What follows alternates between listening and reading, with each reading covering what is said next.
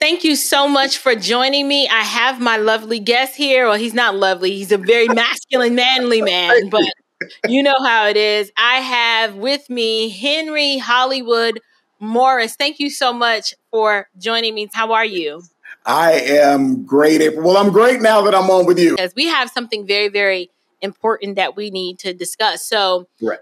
How I discovered you, or should I say you actually discovered me, and then I ended up discovering that you discovered me. Correct. And I was quite intrigued because during the pandemic, you went on a very extensive journey all over the country, helping churches with their audio-visual media needs, since we know that many churches had to transition to more of a digital model. Now, I just wanted to be known and go on record. I am not saying that there's anything wrong with a church having a robust media ministry. That is not the issue.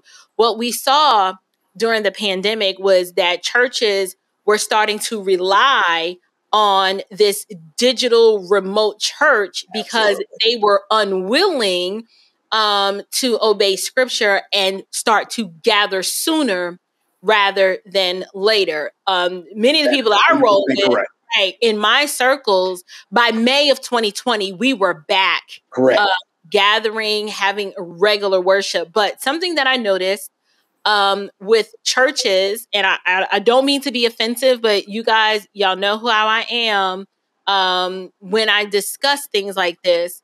Churches that tended to be more doctrinally sound and held to a very, they had a high view of scripture and understood the purpose of the church. Those churches started gathering way sooner than a lot of the churches that I would go on record and say are more on the apostate side. They don't have a high view of scripture, and they are religious gatherings or religious institutions, but they don't really mirror or mimic New Testament churches. So before we get into that topic, talk to me a little bit about what you experienced behind the scenes of we're actually terming it the Afrostocracy. These are a segment of the politicians, the preachers, the pundits, the professors, and the performers. Correct. Right now, we're going to spend some time talking about the faith-based component of that, the preacher, what would you call it? Afrostician?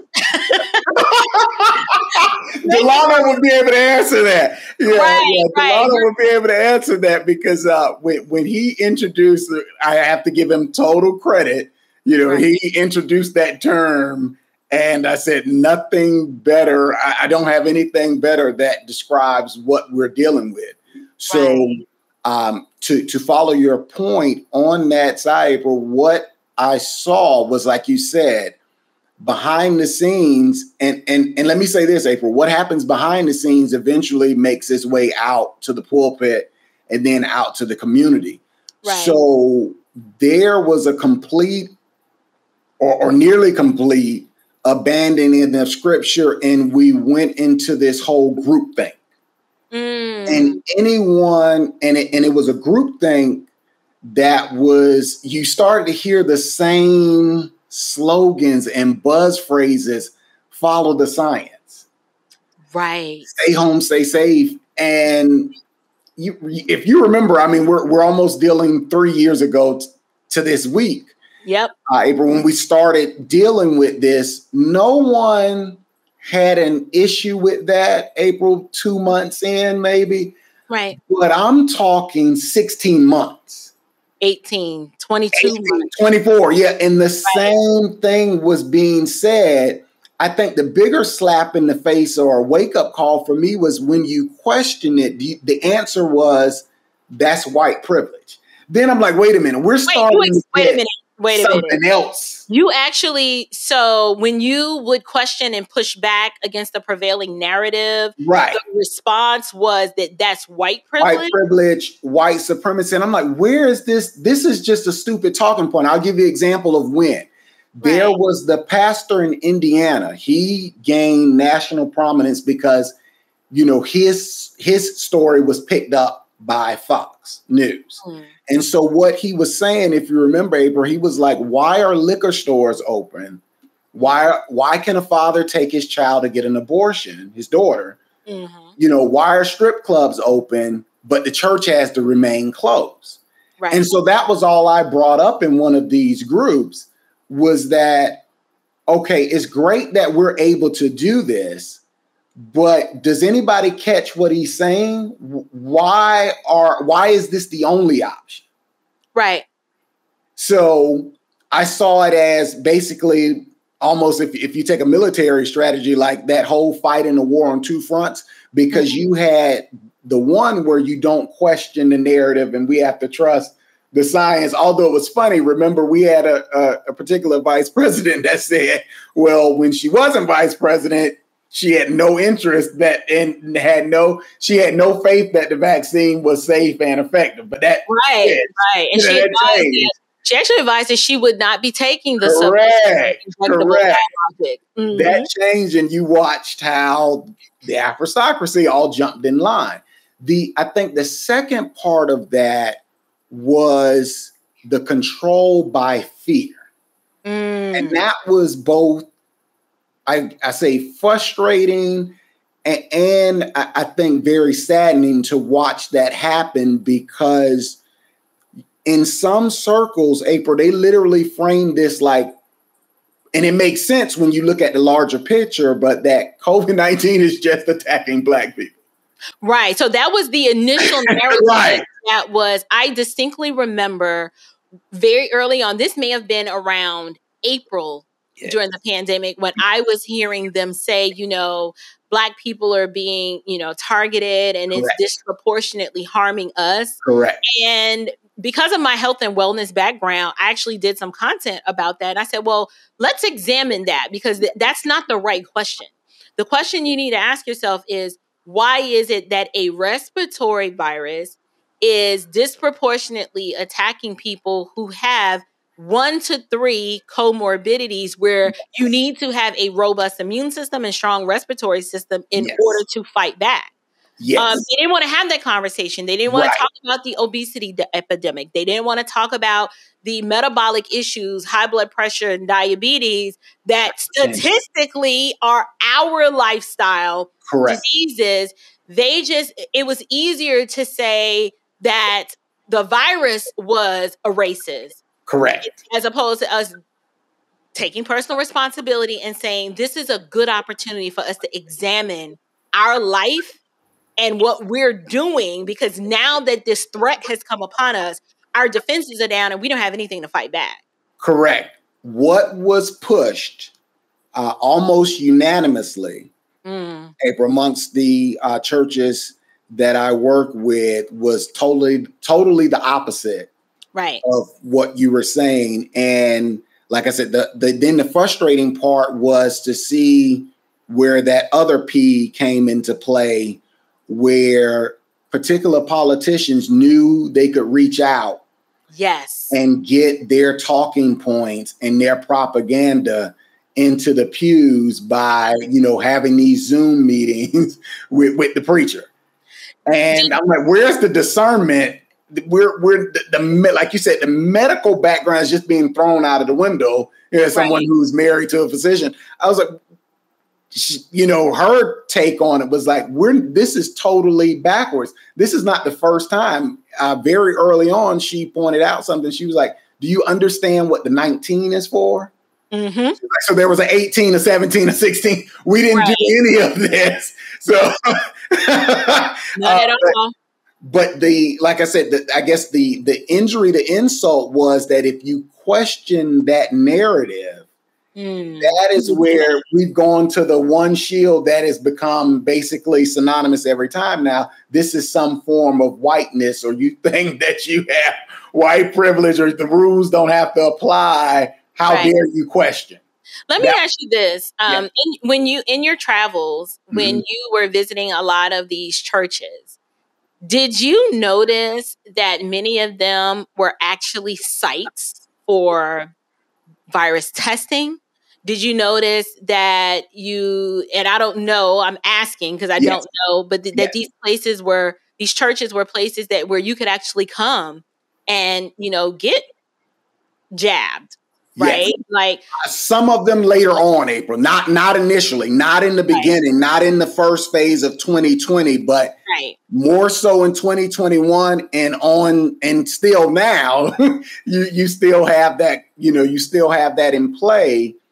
But the messaging was the echoing of the keep yourself isolated, stay at home, wear 3 masks. Yes, wear 3 masks. Well, there's still masks in service now. You can come back, but you can keep on that mask. But make sure you send that. You can go online and send that donation. That you will do. Absolutely, right. Done, April, but don't come here. Yes, don't come here. So when you watch this unfold and you're like, okay, they're calling me because I need to come and provide a service, right? And you're observing were many of these churches, even though they were operating remotely, did you see a heavy push for we're not going to come back, we're going to continue this model? And so did they position it and frame it like this was some sort of altruistic thing, like they were doing the right thing and just trying to it was all about the safety? Like, talk to me a little bit about that. Woo! that may be a documentary soon because that was absolutely what was done. And the reason why 2020, of course, for the world, it'll be a year, like our grandparents, they never forget if they were alive, 1941 in Pearl Harbor or 1963 in JFK. Right. Mm-hmm. This is going to be, not only for us and the millennials and Gen Z, because of what you said, the way that it was handled was a microcosm of how everything else is. Vodi Bakum talks about jamming and how you jam the messaging in. That's what, I don't know if we really understood it because it was so, I guess, ingrained on other things, but this was something new, April. This was something new. I listen, I am not trying to sound like I'm a prophet or I just have like some insight in the spirit. But when I tell you, Brother Morris, I knew from the jump, and I told my husband, I was like, this is the long road. Like, we're going to be here for a while. I was already informing. I didn't have a YouTube platform at the time, but I was informing people who were in my circle and in my sphere of influence. I was like, listen, this is guys, all you got to do is take this, that, and the third, strengthen your immune system. We're going to be okay. Like, there's no reason for us to be freaking out and acting like this. I just knew very early on, I was like, this is going to be politicized and it is a ploy to destroy the country and change life as we know it and put us on the path to something else. So you mentioned the word jamming. Yes. It's so interesting that even still to this day, there is no conversation about the importance of a healthy immune system and what people can do. Not something that needs to be done to them, but what they can do to just have a robust immune system and have it an alternative response if they're like, I don't want this injection, I'm just going to do this instead. You're not allowed to have that conversation. Correct. And remember, you asked April, like, what, how was this being implemented? One of the phrases that, it drove me up the wall was watching pastors keep promoting this is our new normal. Yeah. This was 2020. Mm-hmm. This, and I'm like, why? That was, I don't know if there was a memo that went out, but almost like when you saw the response to, and you covered it and you did an excellent job last year on the rightful reversal of Roe and how the talking points seem to be parroted from pulpits. Right. For maybe a 2-month period, every broadcast, someone had to interject, this is our new normal. Right. So they had to keep reiterating it and reinforcing it so that it becomes like we become little parrots. We just say it. Correct. And those who didn't, we're the nonconformists. Yeah. So those of us who continue to travel, who continue to gather, we became dangerous. And I was like, no one sees. Now, again, I know we do, but I was talking about in these churches like this. Have you ever heard of 1984? Have you ever heard of George Orwell? It's what we were living. You understand, you literally have. And so this was the other part of that. So it extended, April, beyond services, whether it's Sunday or Wednesday or midweek, Bible studies. Then it became funerals. And that was also heartbreaking because, so in those cases, my task is to put, the memorials together for the deceased family member. And then this is streaming because, so I get it to the church, they get it to the funeral director. Right. And so the families can't gather then either. So this prolonged isolation and during that time, dear friends, like from high school to lose parents, and there's no even expectation that there can be, a time to get together. We're all just sending condolences over the phone. People accepted that as okay. Yes. It was almost like you had to have your funeral kit, which included you gotta have your mask. Correct. And this is when they started gathering. Yeah, that's when you were actually back in person. Correct. Right. And it can only be 10 of y'all. Yes. Including the deceased. So that's 9. That was very heartbreaking because there are people that I love and respect that had to bury loved ones who, unfortunately, due to the modern medical response, the treatments were what harmed a lot of people, but they couldn't even have a proper memorial because of the fear of, it could be a super spreader event. Yeah, remember that. There was a whole segment of the country that had already started going back to church. None of us were dropping dead. Then you had a whole segment of the country on that side that was rioting and protesting. And I thought, again, this is back to the jamming where it was like that stage of delusion became obvious because even if up until 2020, April, you had trust and belief in the CDC. When they came out and said, well, mass protests and mostly peaceful riots don't spread COVID, but you singing in your praise group at church does. That's the part where I was like, what else do we need to hear, shepherds, to realize what is going on? Did you ever have any close conversations just like, listen, off the record, I need to ask you this. Yes. At what point are you going to stop participating in this theater and bring your people back? Were you ever able to have those conversations? Yes. And I know 3 of them right off the top of my head. Like I said, I won't go into the names, but of course not. Yeah. The response, the reason why this is interesting, April, because the response for each one is different and listen to, it shows you, but it ties into the bigger problem. One, they were totally convinced that if they catch COVID, they're going to die.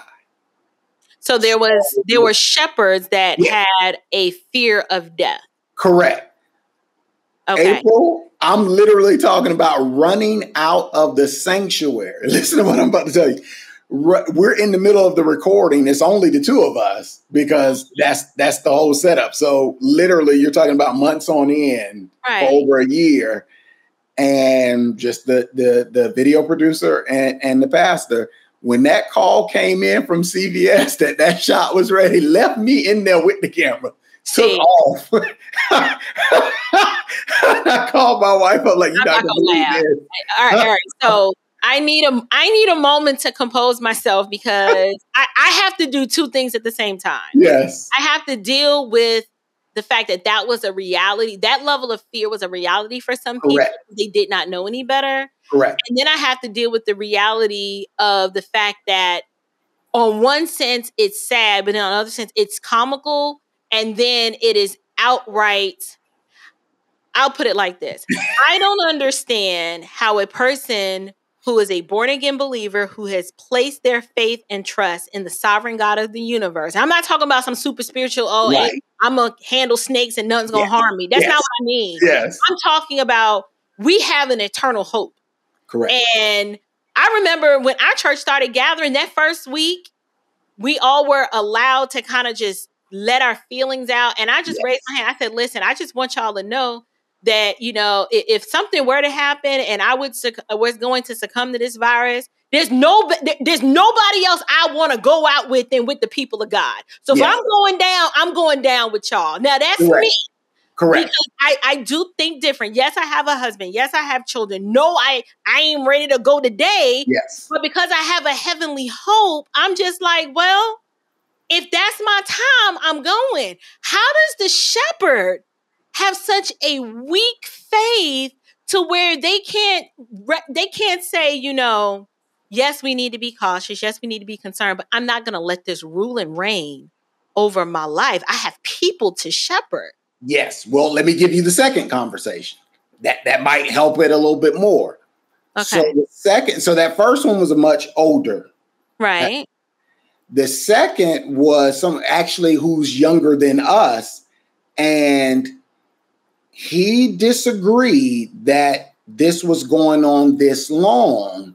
But at this point, he had so much pushback from the church itself that he's literally trying to respond like we would do surveys. Right. Like, well, 98% of the church is not comfortable coming back. Okay. I have a problem with that, though. I understand. I know why. Correct. Yes.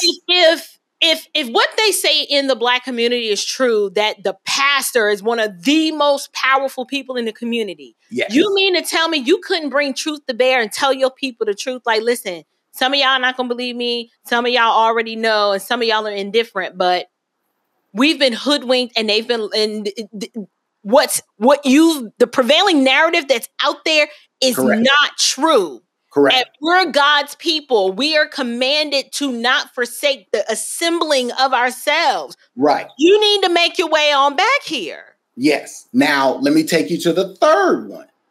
So this was a brother who essentially thought we've been tricked.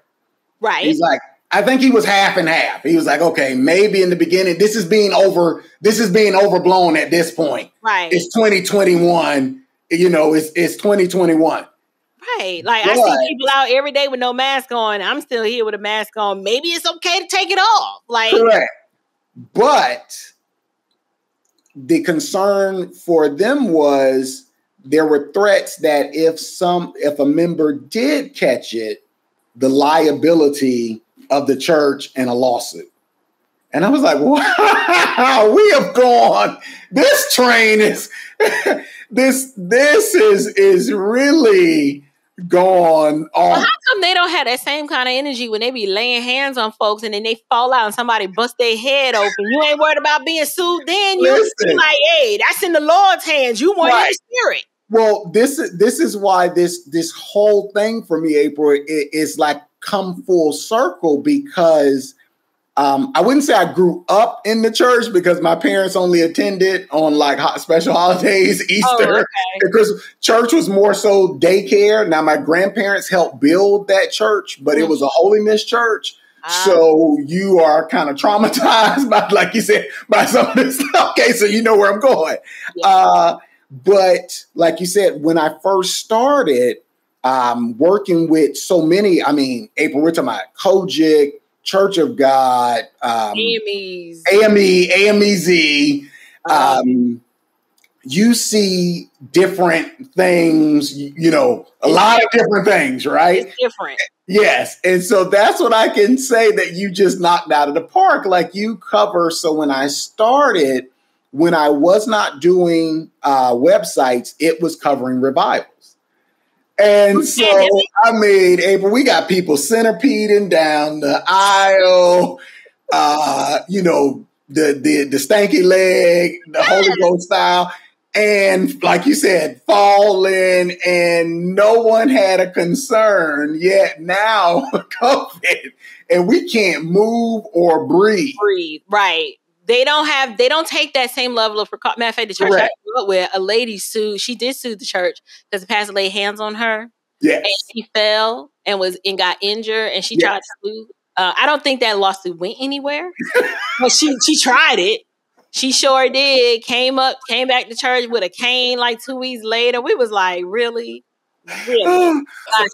So, and getting back with this, the Afrostocracy conversation, these gatekeepers, the people who were keeping the shtick going by not telling the truth to their people, not being faithful to scripture and God's word, like, hey, we need to gather. So it sounds like, based on your observation with the responses from those three pastors, that you had, fear of man, an inability to stand up for truth and righteousness, and then pragmatism. Right. Those three things were what was guiding their decision at the spiritual health of their church members, and just for the sake of not wanting to stick out, because churches that were gathering were sticking out like a sore thumb. Absolutely. And some started to be persecuted more so on the West Coast than here. Right. Now, mind you, I'm in the free state of Florida, hashtag Ron DeSantis, but we weren't having it. Right. So a lot of churches on the West Coast and in the Northeast, they did experience some persecution. And then, our neighbors to the north up in Canada, I know Pastor James Coates was actually incarcerated because he refused to stop gathering. Correct. My question is, as it relates to the Black community, I can see how a lot of people are like, I don't trust these 501(c)(3) church organizations, because at the end of the day, it is not about for Christ I live and for Christ I die, and that we're aliens passing through and we're going to be persecuted. They're actually looking for the path of least resistance. And so the pandemic was one example where these individuals, these gatekeepers, were kind of keeping or mimicking the same narrative that the government was pushing. And this is one reason why you had so many of our people deceived, and even to this day, still don't know the truth of what really was happening during that pandemic. With that being said, I want to shift over into how this spilled over into politics. Yes. In your capacity, working in media and working with these organizations and these auxiliary groups. Yes, correct. I noticed that, I'm not saying this does not happen in white churches. I'm sure it does, but not to this extent. There was almost like a marriage between the Black church and the Democratic Party. And I've never seen a marriage consummated this way, where these churches were pushing one particular political narrative through coercion, threats. It's almost like spiritual abuse. Talk to me about what you witnessed on your travels of how these churches were pushing a particular narrative in order to steer the decision making of their people a certain way. Yes. I think that, again, to go back to the wonderful episodes that you've had that have all led up to this, again, I go back to Pastor Virgil Walker again. The foundation was already laid. Everything was already in place. This was just pulling a lever. Okay. And so I say that with watching things incrementally, and Delano, Chad all said the same thing to you when they noticed the shift in 2008. I would say I would go 4 years. I think I'm old. I know I'm older than Delano. I may be older than Chad. I would go 4 years before that. I would go 2004. And the reason why I go there is after the election in 2004, so Bush beats Kerry. Right. And the fallout from that, some of them are too young to remember. You may be able to go back, but Sharpton, all the gatekeepers, the wranglers, the Afrostocracy. Exactly. They're all on TV. And he said something that was very telling. And to me, the wheels started moving after that. Remember, one of the big issues that they said they lost on was traditional marriage.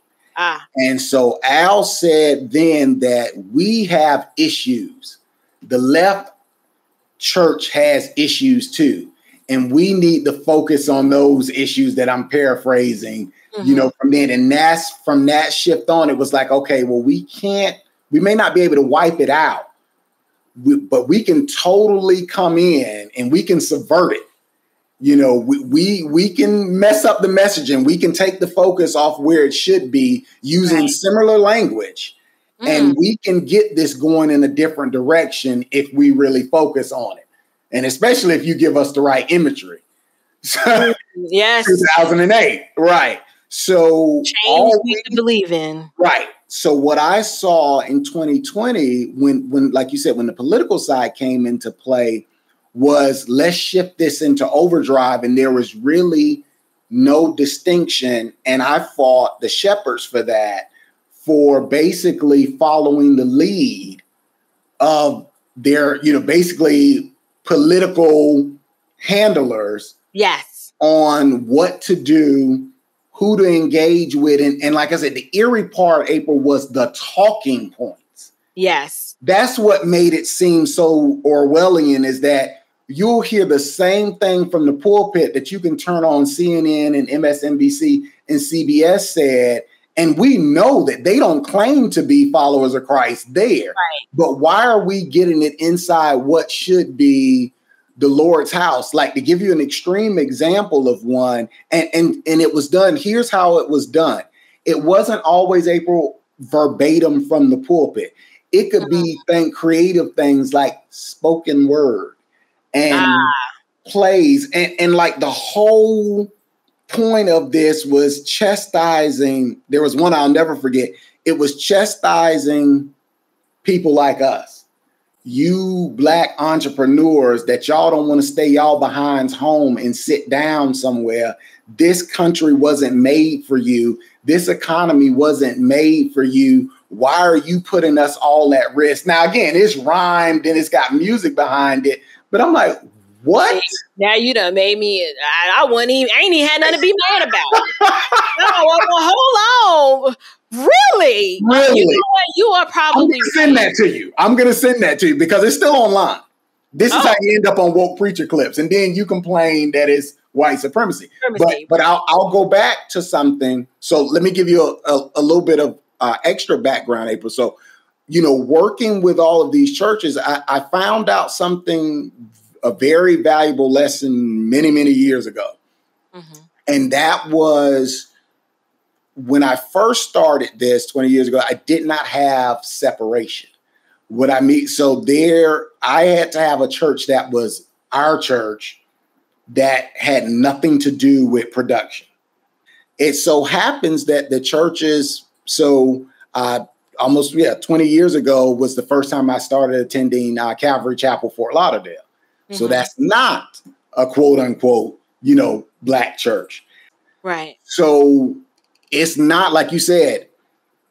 I can vouch for what you're saying, that there is a completely different dynamic between political affiliations and who gets pulpit time and how that plays out and the way things are framed. My personal experience for 20 years of working here and worshiping here has been two completely different realities.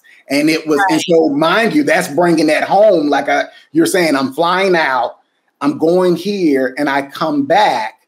And like you said, it's a month later and we're back to in person. A lot of the older members were more so hesitant to come. Right. Everyone understood that, but it is a completely different approach. Right. So It was this is almost, something that it seems like that is very unique to. well, it was almost as if we were living in two different realities. Correct. It was almost like a memo went out and said, here's the truth, take it or leave it, go live your life. Yes. And people just did not want to accept it. And they felt comfortable going along with what everybody else was doing, even if they couldn't legitimize it or make it make sense. Like if you would ask people, like, explain to me why you're in the car with the mask on. Or explain to me why you're walking down the street and there are people around you. April, here is, I got to hit you with this because I think that is something that I think that this is the warm up, April. We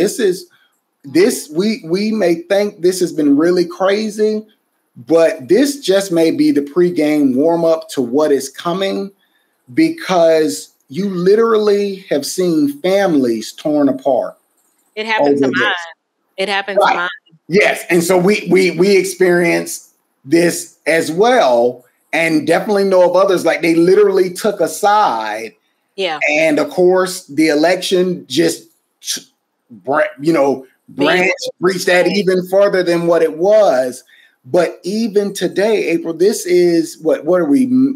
February 22nd, 2020. I was just in Fort Lauderdale, April. This past a week ago today, I flew down. Okay. Up until Sunday, there are still people at a bus stop. It's no one else there with a mask on. So remember the name Yuri Bezmenov. In 1984 is when he gives that interview, after he's defected from the Soviet Union, right? And he's talking about this gradual subversion.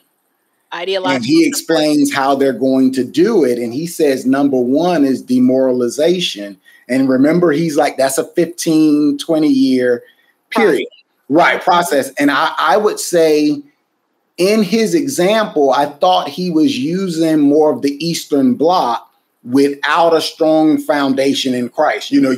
So I was like, I think it takes much longer here because you've had pushback. You get 8 years of Reagan, but it still has happened. Mm-hmm. And the example that he gave, he goes on and he says, April, you can show them with concrete proof the truth. They will still look at it and say that it's a lie. Right. And refuse to acknowledge it. And that is what, like literally, April, the box of the mask that you're continually to put 3 of them on says this does not stop or prevent. And they in their minds, they're like, I'm helping. It's helping. Yes. Because I'm keeping someone else safe. Mine. Right. So the combination of that and, I wasn't trying. It's Go there. I was just saying, well, that and then I need to do a separate show on, I call it the submuscular injectable biologic. I'm going to do a separate show on that because that needs to be discussed too, because there's a narrative going with that and people still don't believe it. And yet every week we meet someone else who has died suddenly out of nowhere. And yet no one is having the conversation and holding those that are in charge accountable for that. What I want to do is I want to talk about, so when we discuss the preacher component of the Afrostocracy and what you saw and experienced behind the scene, when we transition that into the political sphere, as you know, I did a video during this last year's National Baptist Convention. Yes. And I did the video basically saying, that the president and of the NBC needed to repent, because how are you a Baptist convention and you're supposed to be saved and a Christian, and you allow the vice president of the United States to advocate openly for the murdering of babies in the womb, and you allow her to do so to the applause of the attendees and delegates of the convention. So that says to me, is this the prevailing thought in the NBC, that abortion is not a sin and that we need to be able to have federal funds used to fund this atrocity. Can you talk to me? Did you see any of that type of messaging while you were on the road? Were you on the road during when Roe v. Wade was overturned? Yes. When you touched on that one, I was like, I got to reach out to you. What you laid out was, one, completely true, two, completely powerful, but I had lived it. And so that I'll take you back and then bring you forward. Yes. So my introduction into NBC USA was in 2014. It was actually for the president's, his campaign. That was when he was originally running. I did not know him personally, and I still have only had in passing conversations. It's not like we have each other's number or anything. I don't want to give that, try to give that imagery. But what I saw then was, mind you, I'm coming from this guy who's worked with, multiple denominations. I've never been to a convention.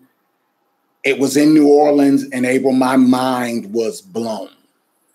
Because, again, what you are exposing and the other brothers you've had on, it was cemented there, where we literally mimic. We have gotten so far off course. We are so convinced with mimicking the world instead of being image bearers of Christ. And this is in the convention. So that's the problem. Right. But I think you have to see it firsthand. Like, I could not tell you the difference there, to be honest with you, than probably what the DNC looked like 20 years ago. I won't say now, because you'll have, all kind of trends running around, and you don't have that. Right. But other than that, the focus on campaigning and winning blew my mind. And the type of things, the underhanded things that were done in subsequent campaigns, why I told you I wanted to kind of back away from just being involved with that side. Mm-hmm. So in 2014, there was a pastor in Omaha who got up on the floor in the convention and he went off. And I don't think he's ever spoke at a convention since. He called people out about the only reason why we supported the extension of abortion and gay marriage is because Obama was black, and we think it's our job to follow him. And the thing about it is, in the audience, you seeing them clapping, oh, preach, and then continue to do, like I said, I don't think he's ever had a platform since. And they hear it, right, and they know it's true, but they're not going to demoralization. They're not going to repent in turn. Correct. But we'll stand up and go through the motions, and you better say it, right? We'll do that. We'll go through all the black churchiness, right? Yes. So I actually got a chance to see him last year and reminded him of it. And I told him that was the reason. I wasn't there for him. I was there for another project with the Support Our Shields.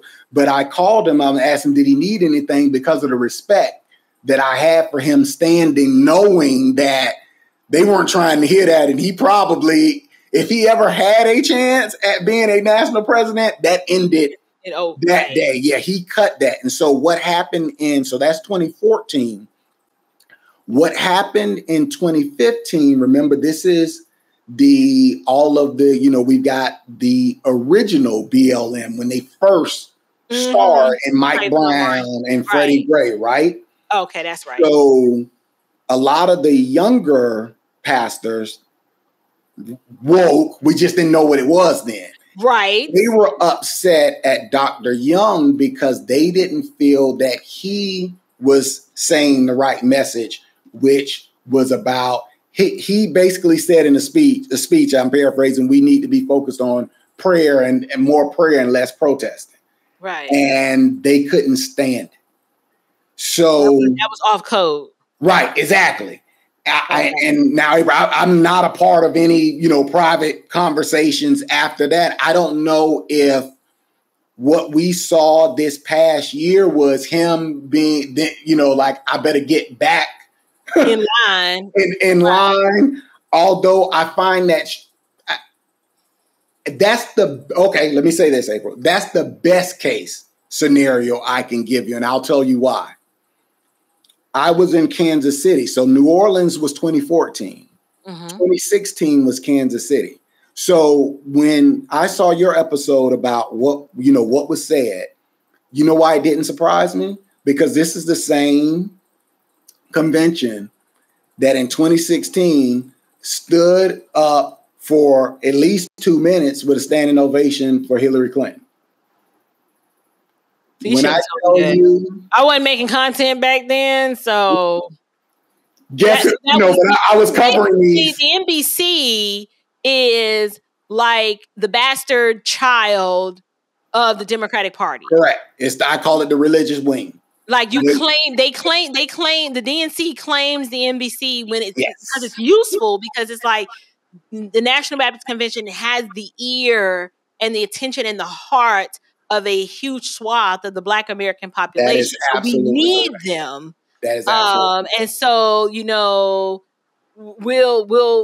was it Hillary that started talking about she won no ways tied? Exactly. That's what that was. Exactly. She did it in multiple places. She did it in multiple places. No, is it working? Right. Exactly. Of course I carried that around in my purse. Right. What I could not understand, April, was just the year before that, interviewing different leaders in auxiliaries and them saying how they care about family. Really? And I'm like, now again, maybe those individuals in particularly did not endorse her, but I'm like, why wasn't a ruckus caused? Because we know what you'll do.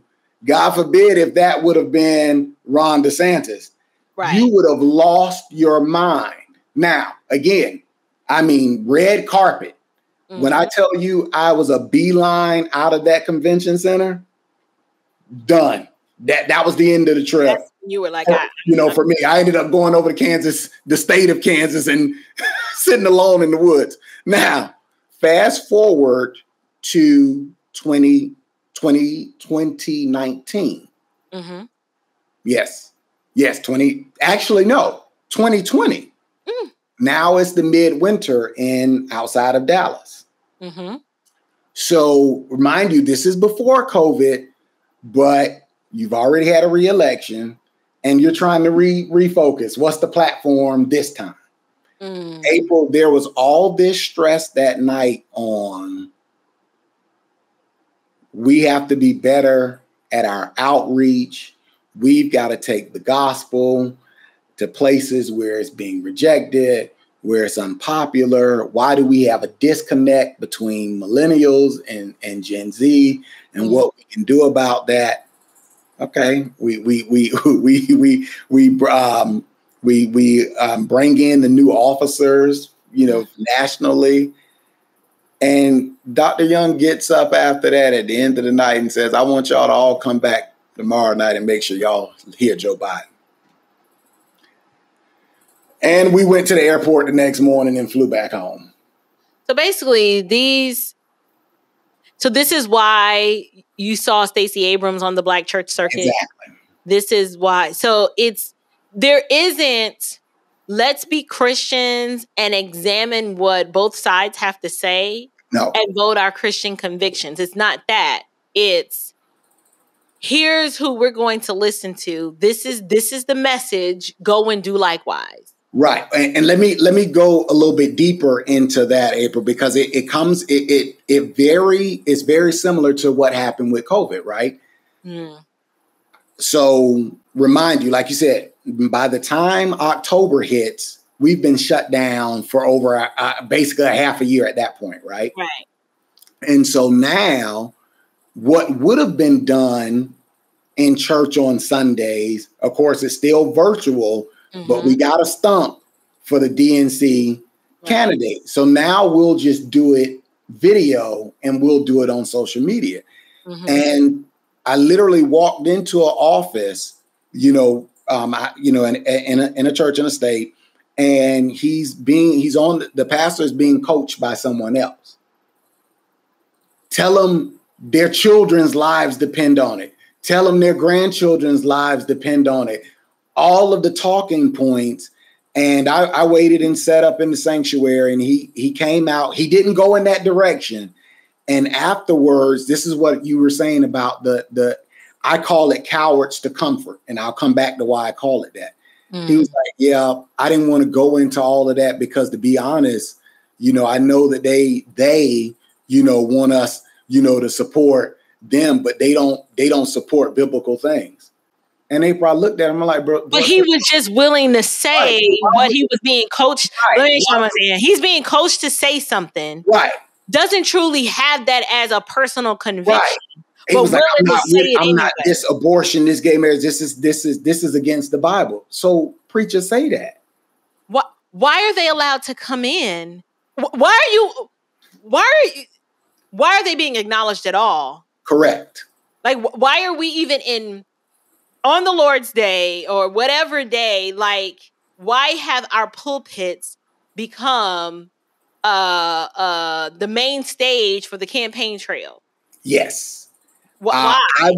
I would go back. That's not by accident either. I would give you, I would give you 1963.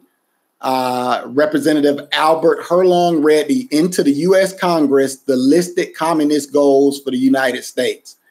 Number 15, I believe it is infiltrate the churches and replace revealed religion with social religion. Discredit the Bible, and I believe number 12 is capture one or both political parties in the United States. What you and Chad were talking about this past week, this is an accident. April, nothing we're seeing is an accident. This has been a play long before we were born. We're catching up to it, and our eyes are being opened because now it's so obvious. Mm-hmm. But yeah, I think many of them, they've already been subverted. They may have been that before they ever got in those positions, because, and I'll go to when you said, let me jump to the reversal. So that was, I don't know if you've seen the video I did on that, but I'm on the road, like you said, and to literally see a guest pastor, because now they're back in person. Right. But you got to play the 6 miles of separation game, right, and the mask.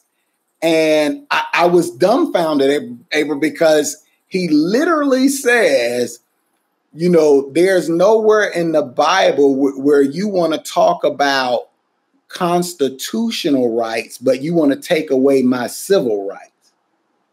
And when you did that video responding to the clown bishop in Atlanta, the fire that was in you was exactly what I felt. And I had to remove myself. I just stopped recording, April, because I'm like, the next thing that's going to happen is that tripod is going to be thrown at the stage, at the pulpit, like it's a javelin, because I couldn't understand how people were clapping. Right. Other ministers encouraging him, say that. I'm like, that is a complete and utter lie. Right. I literally, you'll see in the video when you say, I had to take myself out of the city, go out to this mountainside. And I called my wife and I said, I don't know how much longer I can do this. Right. And she, we talked on the phone. She taught me. I was like, I'll fight this dude. I was like, he makes you want to fight and throw. Right. I said, I can't understand. It would be one thing. I mean, some of these same people, April, sat quiet. Now, in this case, this individual is younger than us, but we know people that we know Margaret Sanger in that letter, what she said, who we'll use to push this. You sat quiet for decades, for generations. And so that was more so my experience of coming to the Lord, getting saved in 96, and then 99, starting to first work with different ministries, like volunteering. Mm-hmm. And that was my eye-opening of what the NAACP really stood for. When in 2000, Al Gore comes to speak, and they stood up on chairs. stood up on chairs for someone who and to that point, April, I had no idea we had over 20 million of us just totally wiped out. Right. And then that it was intentional. I didn't know that until that time. And I was like, wait a minute, how can you say you're for us, but you literally stand in support exterminating us? And the inventor of it said that this was her goal. What are we doing? Or even worse, people that look like you. Correct. Who know how many of us are being exterminated, and they still advocate for the extermination because, free will. Free will. Well, that's kind of where, he said that the Lord didn't take away our free will. He said that in this lie of a sermon. Right. And went all around. And so when you did your video on it and you talked about how a lot of this, they support it because it covers up extramarital activities. And like you said, we're not on here to call names, April, but I'm yelling at no one in the car but the dog's car seat. And I'm like, she ain't lying. Right. I mean, because if you think about it, there's I call it a syndicate. Yes. In the underground preacher world where, if married or not, if you need a girl, one can be made available to you. And a lot of times in these circles, said woman ends up pregnant and you need the evidence of that taken care of. So if there's an industry that's about to be threatened, of course they're going to want to protect that because now it becomes more difficult. Well, now we got to find a state where it's legal. Correct. And now not only do I have to pay for the extermination of the evidence, now I got to cover travel expenses. Then she gonna want to eat and stay overnight too. Like everybody's looking at their pocket, right? I mean, listen, y'all. I've been in the Black church life for a very long time. Correct. And I have a lot of pastor friends. And you've been behind the scenes, April. That's a difference. Right. A lot of the viewers may not understand that there's a part that's presented out front, and again, we're not saying that we're sitting here standing in final judgment of anyone, but there's a lot of ridiculousness that goes on that is swept under the rug, that is accepted. Yes. April, it's getting so bad now that when it becomes public, it's like, I'm not resigning. You're not resigning. They're not going to resign. You just ran out of another man's house butt naked. Wife can catch you. You're not resigning. The wife don't beat down the mistress at Costco, and you got to come away from the convention. We had a local pastor here in my hometown who was cheating on his wife and left her while she was battling cancer, and was like, "Oh well, I mean, this is still my church, so this ship is going." And then married the mistress. He sure did. Broke up his whole family and home and then married the mistress. And they're in ministry, co-pastoring a church together. I'm talking with the glossy sheet. Yes. And they got the headshots and they do it up. Yes. And the saddest thing about that, April, is it's not as uncommon anymore. Mm-mm. And so I'll jump back to what I said about this. You know where that's from to me? Mimicking, like I said, the preachers mimicking the politicians. Remember, I didn't have sex with that woman. I did not have sexual relations with that woman. And then the minute you can't hide the evidence because science exposes you, what do you go run the TDJs? So he can lay hands on you. Yeah. So, and it could be, you could be presented back to us. Right. Well, he should be this. It's no problem. He's sanitized now. Right, exactly. And so you see this whole obsession with the term first lady. Where'd that come from? I don't know. I've been out. Titles. Right, exactly. We gotta have the esteem and the title, right? Yes. We got to have these big galas. What are we imitating? And like I said, when you the politicians. Right. Oh, see, that went right over my head. It's been there all the time. Right. I mean, it totally mimics that. And so now we feel, well, you know what? April, if I got this situation on the side, well, then we don't have the CIA, but we'll handle it with my deacon. Right. We're the deacon board. Absolutely. Right.